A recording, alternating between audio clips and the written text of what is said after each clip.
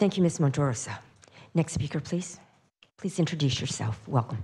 Hi there, my name is Riddhi Patel. I'm here to speak in support of the City Council introducing a ceasefire resolution, specifically the one United Liberation Front has drafted. I don't have faith that you'll do this. You guys are all horrible human beings, and Jesus probably would have killed you himself.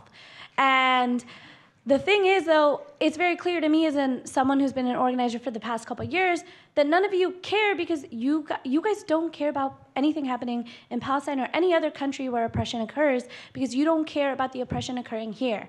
That's why 40% of current workers don't earn a living wage. That's why the median wage is $30,000. That's why 2,300 people have been evicted in the last year alone because of your failures. That's why the carpenters here were speaking behind me when Bob Smith himself and his son's stupid real estate company, Sage Equities, has been fined $1.3 million by the California Labor Commission for stealing wages from the Carpenters Union. It's why you won't give Leadership Council right to counsel, which Bakersfield residents deserve, and you won't even fund it properly. You'll give it scraps while you give the police, literally a murderer, millions of dollars, while residents who've been evicted that are literally here telling you they've been evicted, you can't give them money to even get the bare minimum of right to counsel.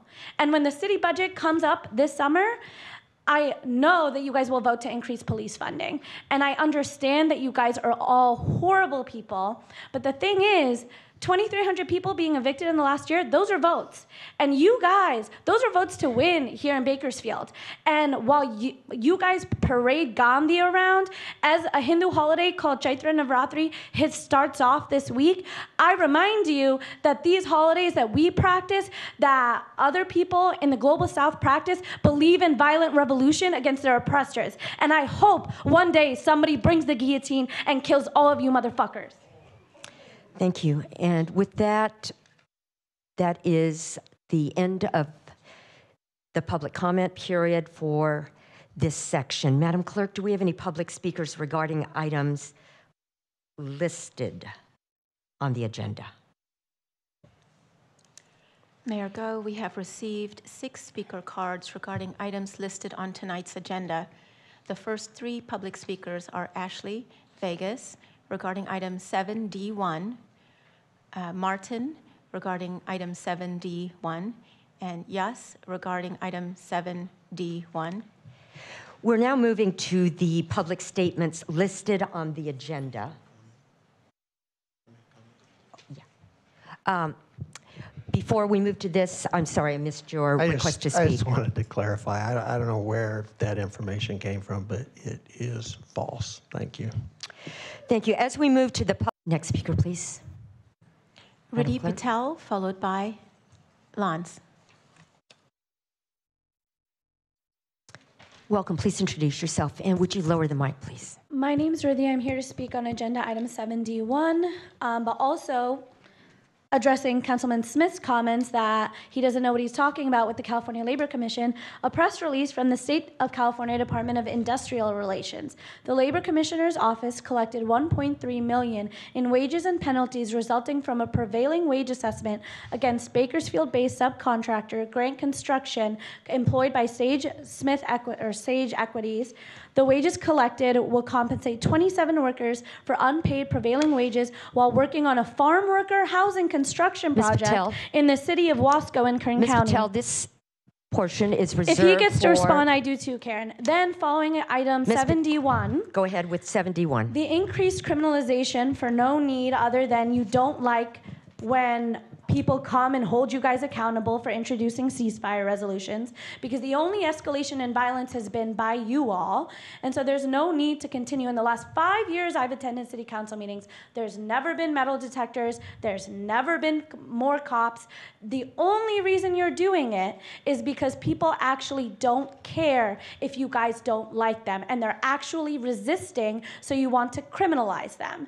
And then on top of it all, my councilman, Bruce Freeman, still will continue oppression here locally when he actually supports this and most likely will support voting for the resolution. And there's what I need the community members behind me to understand is that these electeds don't really care about you. The only thing you're going to do, even if you vote them out of office, Manpreet sold her soul after leaving Jakara Movement as their development director, now working for a wonderful company as farm workers are unionizing with Wonderful, and they still won't let them unionize. So she sold her goddamn soul. So regardless of whether you elect people into office, they'll backstab you, they'll let you die, and for that reason, you guys want to criminalize us with metal detectors. We'll see you at your house. We'll murder you. Next speaker, please. Lance, followed by Kev, followed by Valeria. Ms. Patel? Ms. Patel, that was a threat, what you said at the end, and so the officers are going to escort you out and take care of that.